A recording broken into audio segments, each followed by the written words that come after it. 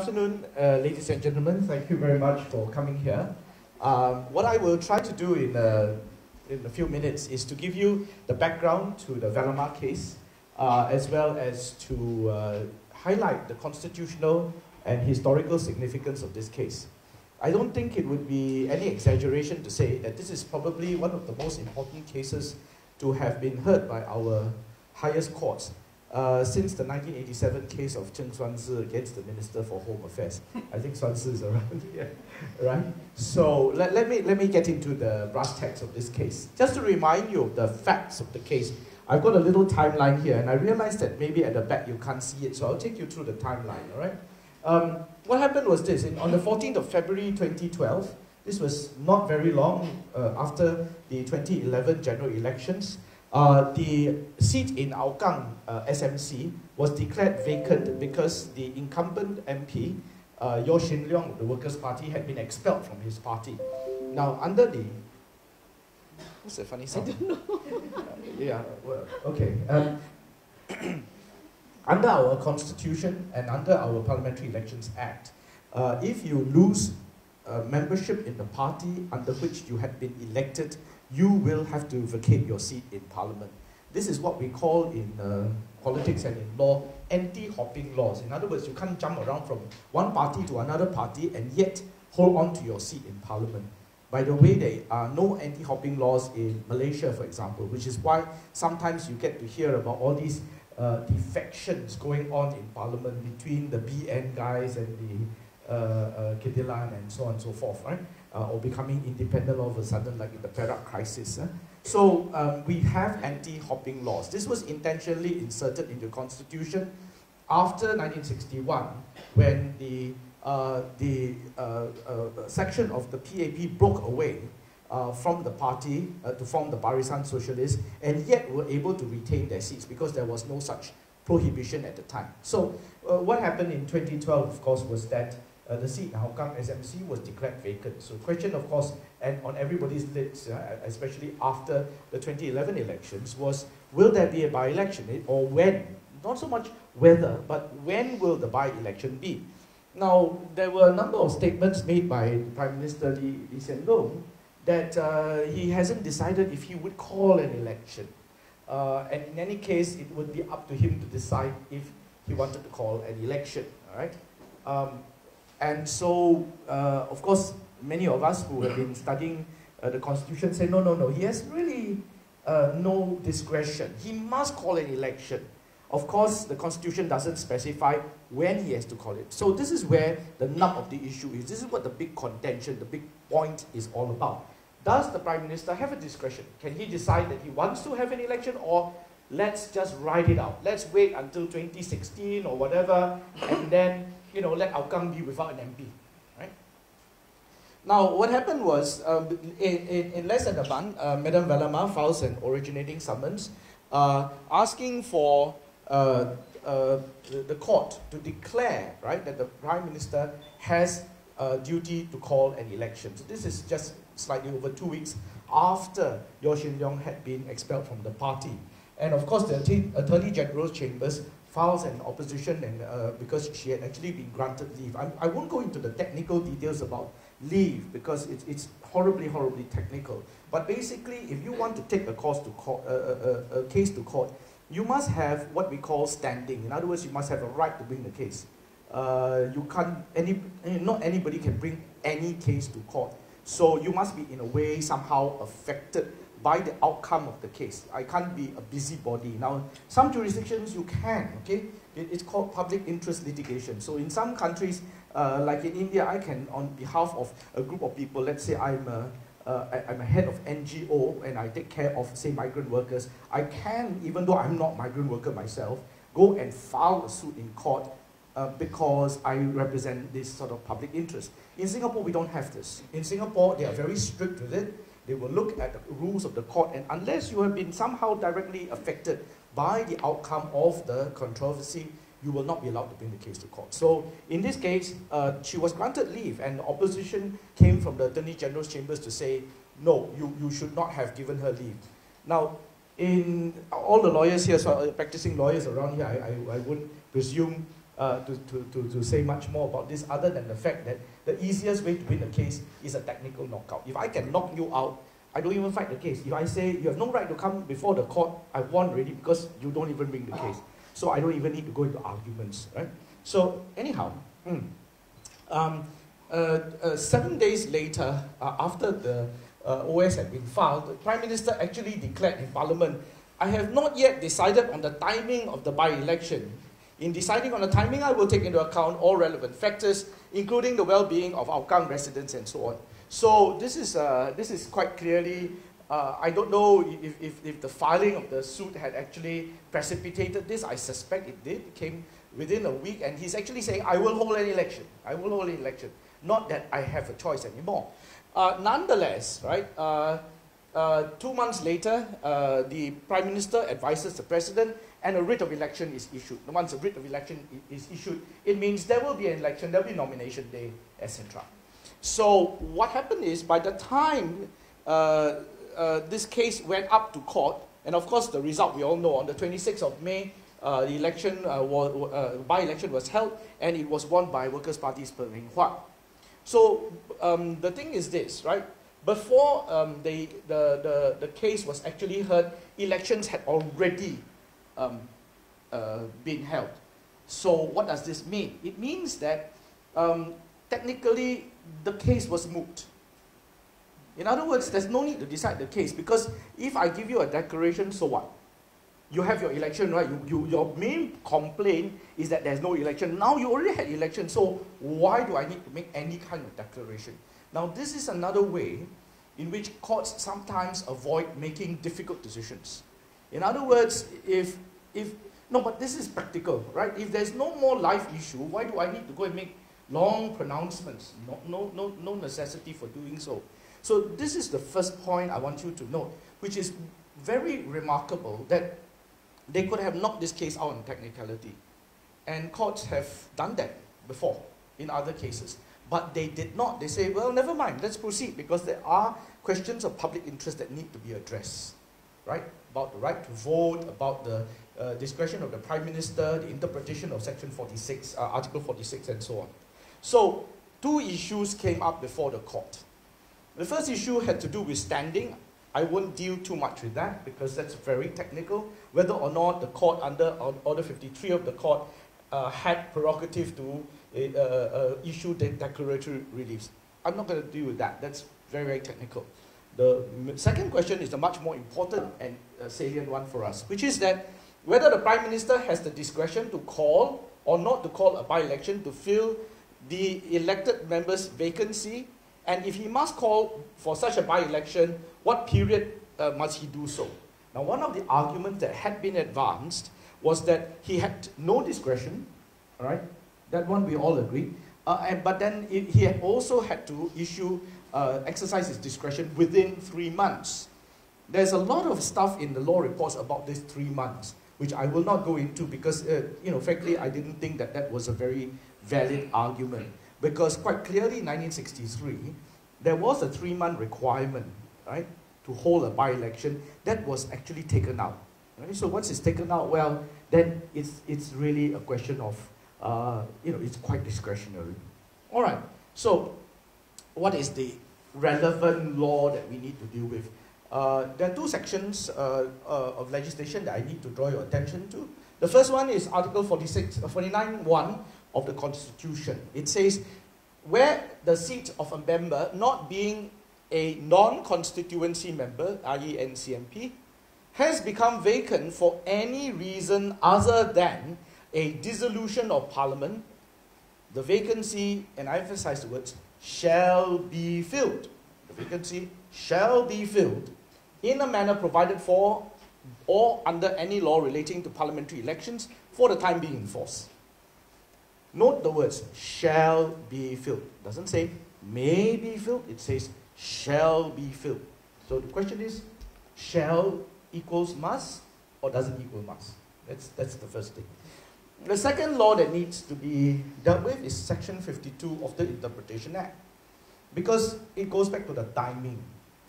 Assuming that the Prime Minister has to call an election, when? Right? And there's nothing in either the Parliamentary Elections Act nor the Constitution to specify a timing. So under general principles of interpretation, what do you do? Well, we've got the help of Section 52 of the Interpretation Act, which says that, well, where no time is prescribed or allowed within which anything shall be done, that thing shall be done with all convenient speed and as often as the prescribed occasion arises. So this is sort of a general interpretation act. You run to it as your first port of call, because if there are doubts, as to the meaning of certain words and so on, interpretation act actually covers quite a fair bit of it, like duration, time, days, etc., etc.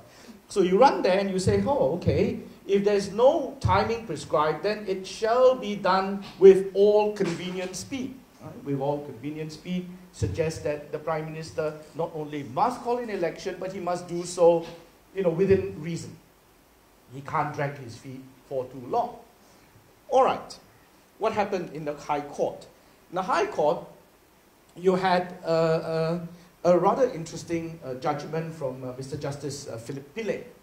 I recall bumping into him 2 days after he had rendered this decision, and I had not yet seen the judgment. So he saw me in the corridor, and then he called me and said, "Hey, Kevin, your article was very useful. I cited you in my judgment," in which case sent some shivers down my spine. I don't know why. Quoting you doesn't mean always good, okay?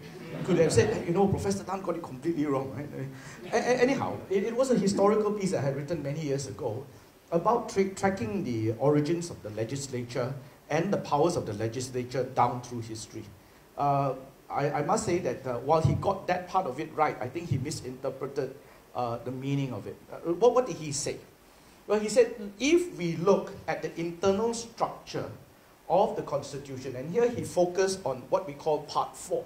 Part 4 of the Constitution contains what we call the fundamental liberties of the Constitution. So your right to free speech, your right to life and liberty, and so on, that's in Part 4. He said, looking at the internal structure of Part 4, it is clear that the rules relating to the filling of a seat was different from the different types of MPs. In other words, if you remember from Article 49.1 I showed you just now, there is a rule for normal MPs and there's a rule for N and NC MPs. So different rules. So he said, if there are different rules for filling different seats, then the word shall be filled. He didn't quarrel about shall be filled.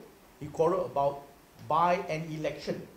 So what does it mean by an election? He says, well, there are two ways to look at it. One is we look at election as a process, and we can look at election as an event. What does that mean? A process means in other words, how do we put this? Let's say we want to break an egg. Okay, there are two ways to break an egg. You can crack it, at the edge of a bowl, or there are multiple ways actually breaking an egg, right? Or you can poke your finger in it, whatever it is. He says it's about the process. How do you fill the seat? Not that it must be by an election. Now, how did he arrive at this fascinating conclusion? He looked at the history. This is where my article was quite useful to him. Also, he thought, right? He said, well, look at the whole history of the scheme after the Second World War, of how they constructed the Legislative Council, subsequently the Legislative Assembly. And it was very clear throughout that there are two ways to fill a seat in the Assembly. One is by way of nomination. In other words, the governor had the right to nominate certain members, certain temporary members, for example. And there's a second way, which is by way of elections during what you call the general election. So there are two modalities, there are two ways you can do this. And so if we look at Article 49.1, when we say it's either process or event, I would say it is quite clearly process. So therefore, yes, it simply says that it shall be filled by an election. It doesn't say that it, by way of an election, rather than you must have an actual election. Okay. Now, I hope this is not too complicated, but just go back to my analogy of breaking an egg. You can break an egg in many, many ways. But the question here is, he's not quarreling about the fact that you have to break the egg. He's just saying that, well, you have to do it in this particular way, and doesn't talk about timing. And again, he goes on and looks at, the history of the removal of the 3-month requirement. All right, what happened? Of course, this we thought was a ridiculous interpretation of Article 49. This is when, Ravi's team were chatting with me about this, and I thought, no, this is not the way to interpret this, because one of the big problems was that while it may have been historically accurate to say that there were 2 ways of filling a seat, that disappeared by 1959, because by 1959, number one, you no longer had a British governor. Secondly, by 1959, you had a completely elected, self-governing legislature. So there is only one way to fill a seat. There is no more nomination after 1959. So the Court of Appeal case went up. Most of the judgment dealt with the practical and procedural aspect of it, which I didn't want to go into in great detail. But it said quite clearly, and this is where I wanted to re-emphasize the first point I made. They could have just decided it on a technicality and said, look, we don't need really to decide this matter because it is moot. Elections were held, and in fact they did decide on that point. They said, well, the case is dismissed. Well, they could have stopped there. That would have taken them 2 pages. They went on for 34 pages. Okay? Why? Well, they felt that it was important to deal with the 2 points. One, about the nature of the standing, when you can apply for a case in court, right? To bring a case to court. That was number one. And the second one, more importantly, was the Article 49. How do you interpret Article 49? And so they read the judgment of Justice Philip Pillay and said, well, it was all very interesting and detailed and on how he got at the historical origins of it. It's not very helpful.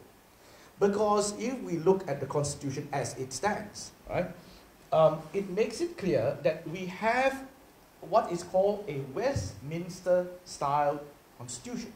Westminster-style Constitution, by the way, the term is used to describe those kinds of constitutions that borrow from the British system. So what are the characteristics? Basically, you have a head of state who is not the head of government. Okay? So you have a queen who reigns but does not rule, no real power in the head of state. Real power resides in the cabinet. You have a primarily elected legislature from which you draw your executive. Not the same as the presidential system where they separate the two quite clearly. Yeah? So he said, well, if we look at the structure and the purpose and functions of a Westminster-style constitution, elections is key.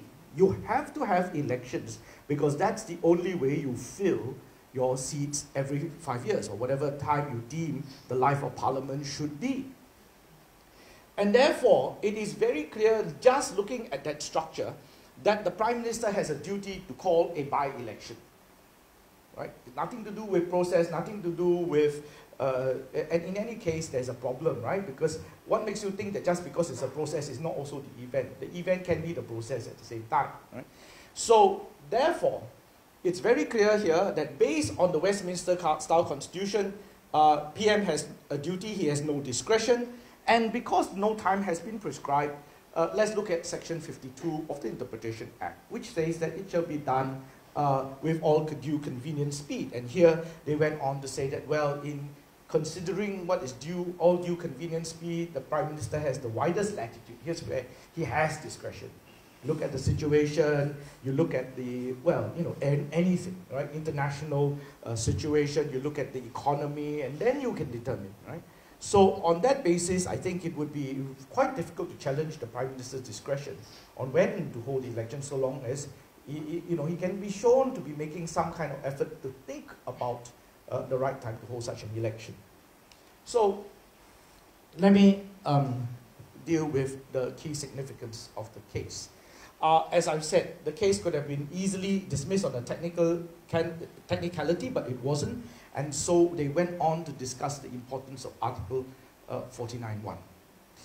The most important aspect is that there is in fact no enumerated right to vote under Part 4 of the Constitution. Right? I will show you what the rights are under Part 4 in a moment. But that it is not there. It is actually not written into the Constitution. Now, let me just share with you. Back in 1966, when we had the last Constitutional Commission, the Wee Chong Jin Commission, they actually said that the people of Singapore, here I quote, the people of Singapore have thus had little experience of general elections, nor can it be safely assumed that they have grown up to cherish as an inalienable right the right to be governed by a government of their own choice, expressed in periodic and general elections by universal and equal suffrage and held by secret vote. With this limited experience of elections, we do not consider it safe to assume that a significant proportion of people of Singapore will be able to realize, until it is too late to prevent it, that any inroads have been made into the democratic system of general elections by a future government intent on undermining first and ultimately destroying the practice of democracy in Singapore. We therefore think it both necessary and wise to recommend that this right should be written into the Constitution as a fundamental right and should be entrenched in the Constitution in the same manner as the other fundamental rights we have recommended. We accordingly recommend that there should be a new article in the Constitution granting to the citizens of Singapore the right to elect a government of their choice, as expressed in general elections held at reasonable periodic intervals by secret vote. This is Wee Chong Jin Commission, right? Writing in to say, hey, it's a bit dangerous, just assume that because you've got a Westminster-style constitution, you will always have it. Let's not trust it to, what do you call it, constitutional culture, politics, and so on. Let's write it down. Let's put it in the Constitution and entrench it. And the idea of entrenchment, by the way, which was not accepted by Parliament, was 2/3 majority at a national referendum. If you want to remove any fundamental liberty, you can only do so by getting the agreement of 2/3 majority at a national referendum. Of course, like most other recommendations of the Wee Chong Jin Commission, this was never accepted. Now, if you really want to be inspired somewhat, I would recommend you reading the Wee Chong Jin Commission report. It is actually a fantastic report about all sorts of things about rights, democracy, safeguarding interests, minority rights, and so on. The sad thing, of course, was that even though we had such a commission, many of the recommendations, most of them actually were in fact rejected by Parliament. Right? So this was one of them. So at the time, this is really, really interesting, right? Because 1966, recommendation was we embed it in the Constitution. Parliament said no. Now, okay, Parliament says no. Then what happens after that?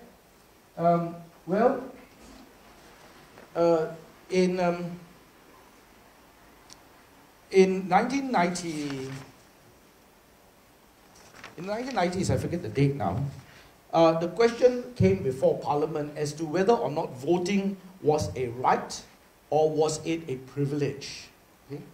And the leader of the House, Wong Kan Seng, at the time, he said, while the Constitution does not contain an express declaration of the right to vote, I have been advised by the Attorney General, even before today, that the right to vote at parliamentary and presidential elections is implied within the structure of our Constitution. We have a parliamentary form of government. The Constitution provides for regular general elections to make up Parliament and establishes representative democracy in Singapore. So, the right to vote is fundamental to a representative democracy, which we are. And that is why we have the Parliamentary Elections Act to give effect to this right. Okay, I'm not quite sure the last part is correct. I mean, just because you have an act doesn't mean you assume that the right exists. But here you are. Here's what the Parliament has said. So, this went on, right? My colleague Teo Lian actually, when she was an MP, went and asked the question again, well, can you tell us whether it's a right or is it a privilege, right? And so she asked for clarification. This time, Law Minister K. Shanmugam says, let me deal with, is it a right or a privilege, he says. Representative democracy is the very essence of our political system, and voting is the foundation of representative democracy. The power of our citizens to vote cannot be a privilege, because that would imply that there is some institution superior to the body of citizens which is in a position to grant such a privilege to the citizens. But in a free country, there is no institution that can be in such a position to grant such a privilege to the citizens. In a representative democracy like Singapore, voting is therefore a right, not a privilege. Right? And he goes on and elaborates. So quite clearly, what is really, really interesting for a constitutional lawyer is this. If you look at Part 4, these are your rights under Part 4. Article 9 talks about the right to life and liberty.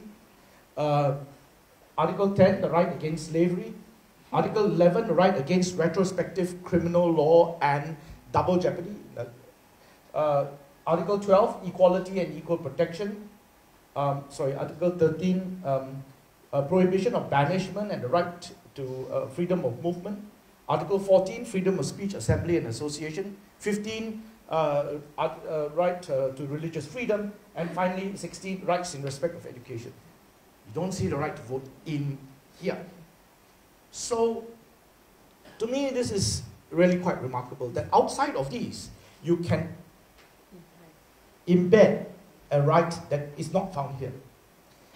What is even more disturbing sometimes is that for those rights that are already embedded here, sometimes the court comes to a very, very strange decision that does not appear to make it such a right. One of which is the right to counsel, which I think Ravi can tell you a little bit more about under Article 9.4, which says that a person who has been charged with an offence shall, as soon as may be told of the facts relating to the charge, and be entitled to a legal counsel of his or her choice. The Court of Appeal, no less, has held that even though this is is a right under Article 9.4, such a right cannot be exercised, right, until the police have finished their investigations. So when I embed a right, it's very clear you have such a right, it's interpreted in a way against the individual, whereas here it's not even embedded, but yet you say, well, it's in here. All right, and so this is where I think, in a way, constitutional history has been made. So with this, thank you very much.